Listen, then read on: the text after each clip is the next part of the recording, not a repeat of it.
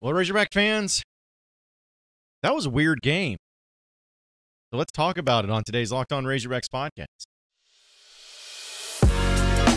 You are Locked On Razorbacks, your daily podcast on the Arkansas Razorbacks, part of the Locked On Podcast Network, your team every day.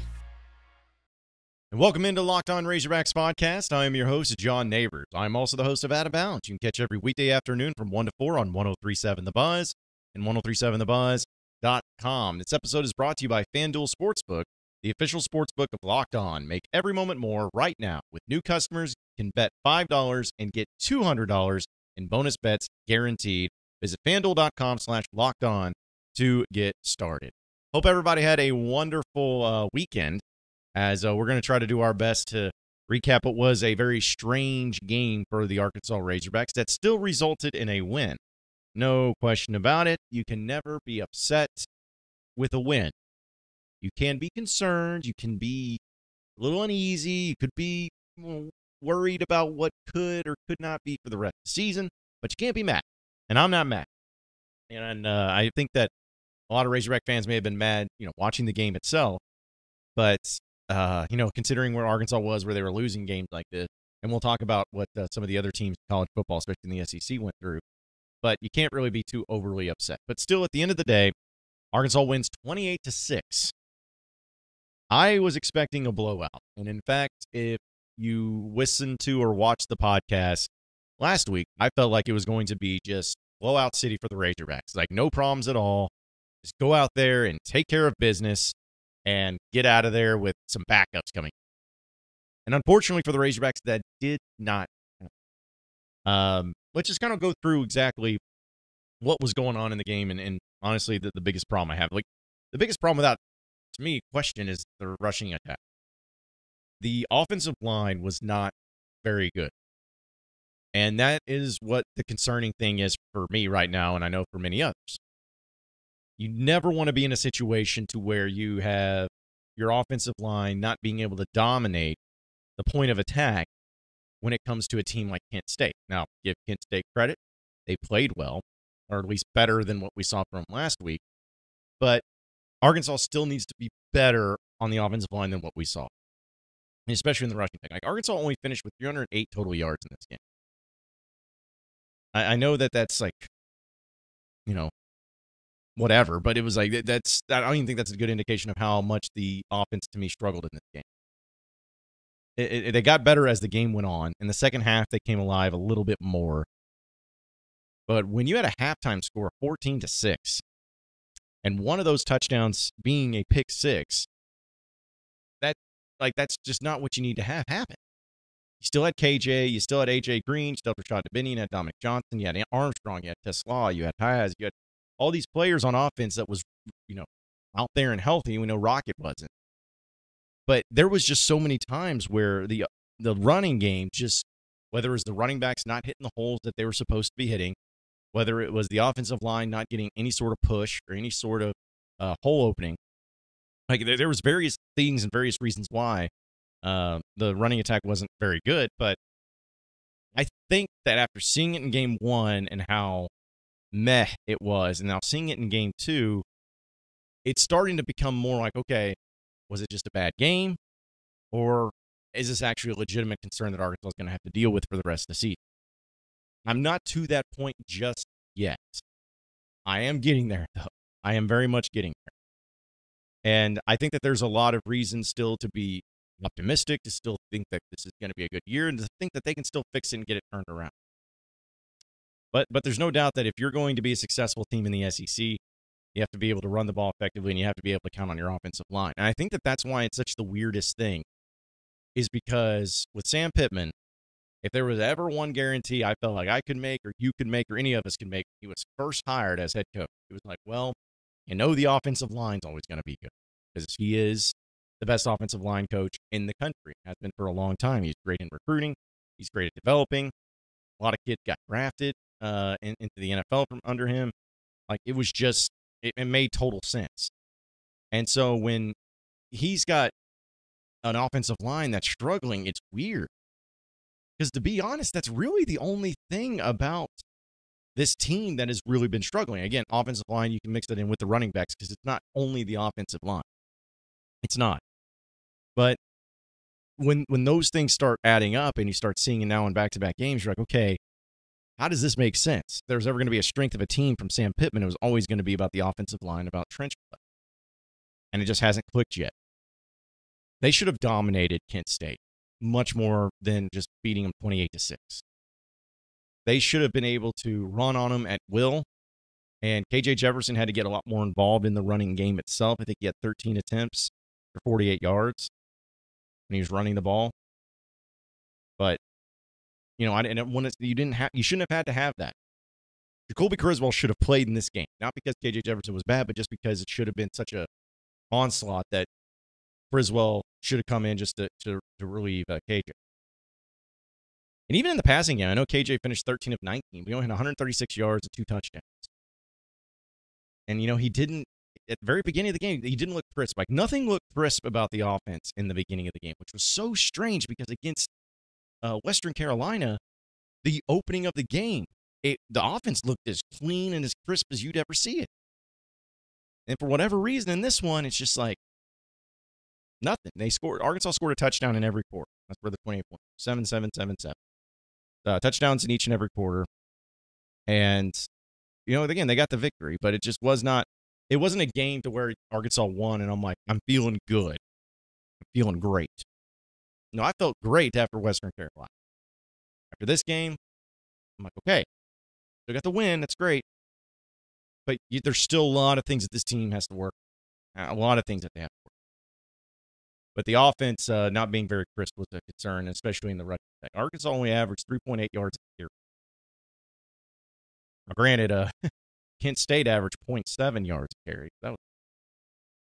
But yeah, that's not going to get it done. But still, and I'll get into what I liked also. I'm sure later. Actually, no, I can just go ahead and do it now because Isaac TeSlaa is that dude. Like, that guy is a freak. He was making catches that I was like, how in the world? He made two of just were incredible catches. So I love that kid. He's really good. Andrew Armstrong was solid too. Luke they got him a little bit more involved into the game.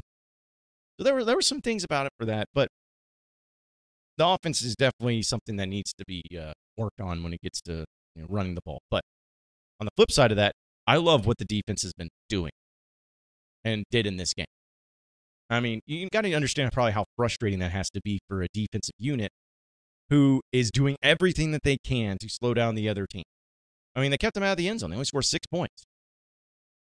And they're constantly just doing and making plays and getting pick sixes. Like, they're doing all that they need to do, and then the offense comes out and goes 3 and out, or, goes for it on 4th down and doesn't get it. Really frustrating things there. And then, what the defense is, oh, geez, so we have to go back. So that's not an easy thing for the defense to do, but they did it.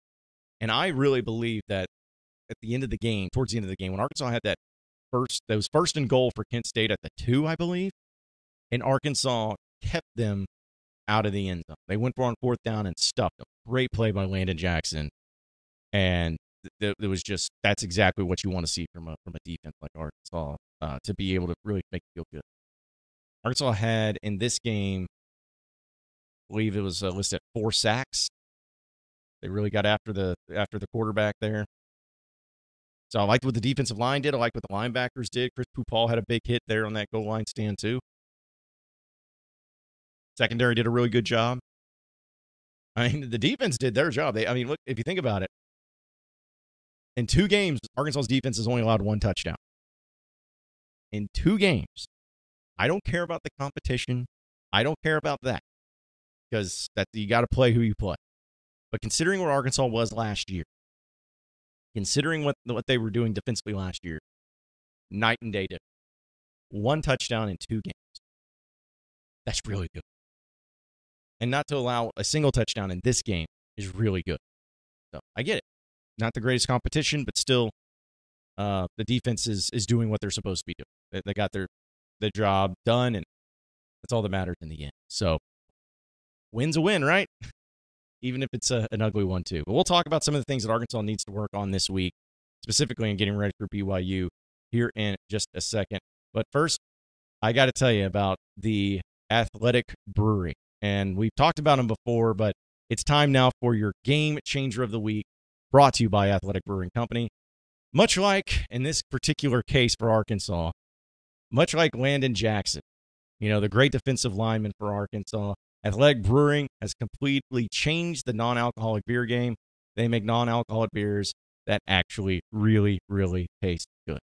And the reason being is because with Landon Jackson's play there at the end of the game, him getting in the backfield, he was able to beat his man not only off the block, but grab the running back with one arm, sling him in, and put him down the exact way that you want to see a defensive lineman come up with a big play in a big moment on a fourth down play. That's why Landon Jackson is an all-SEC player, and that's why everyone's so high on him too. So he definitely is my game changer of the week. Athletic Brewing Company has completely changed the non-alcoholic beer game. They make non-alcoholic beers that actually taste good with full flavor and well-crafted, just like a full-strength beer, and there's never a hangover with those. You can find Athletic Brewing Company's non-alcoholic brews at a store near you or buy online at athleticbrewing.com.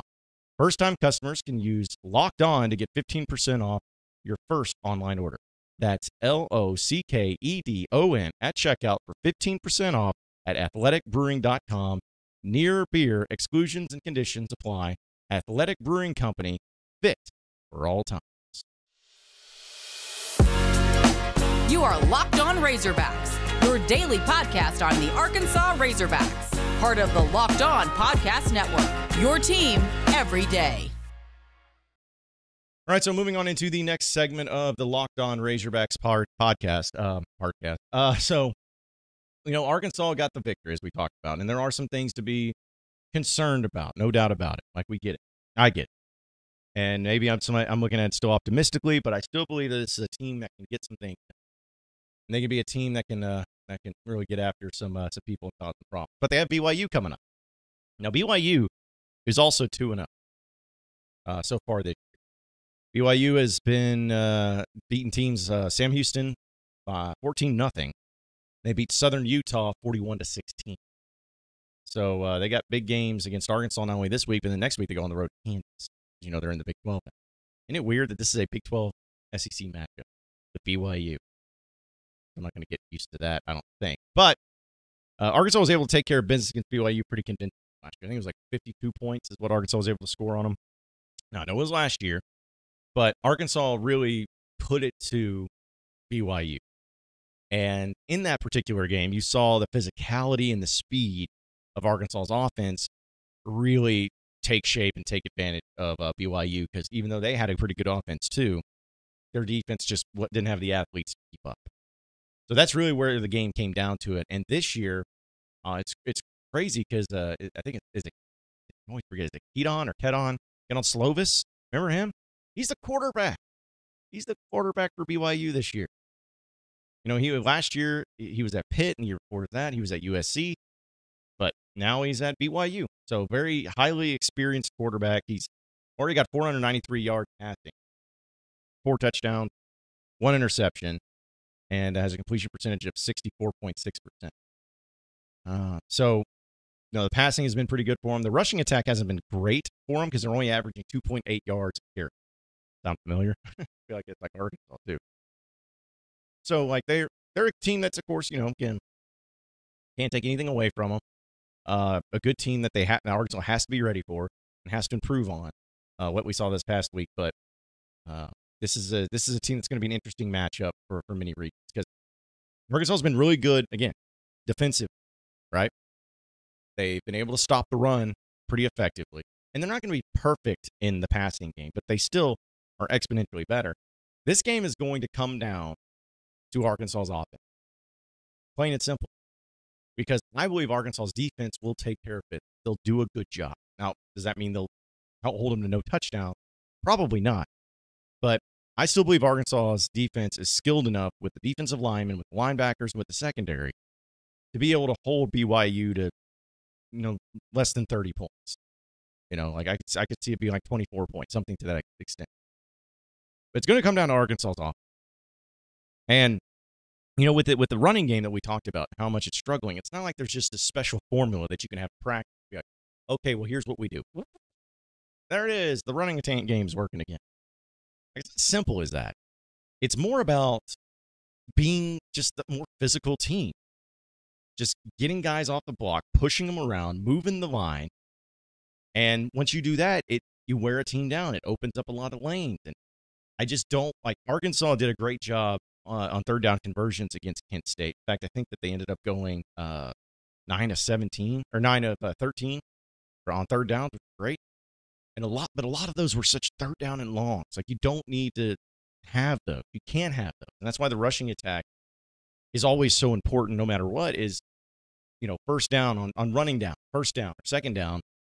If you're getting stuffed, you don't ever want to be in where now it's 3rd and 8 or 3rd and 11.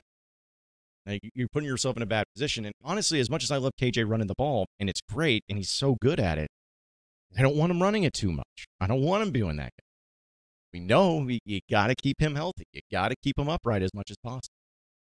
So this is going to have to be a game. Like, is it a wake-up call? Like, is it going to be, okay, guys, we can't allow this to happen. We're not going to win many games this year if we cannot establish our rushing attack. It's not going to happen. And also, it's not going to be a good thing if KJ Jefferson ends up like leading the team in rushing this year. Like, I don't want that. No one wants that.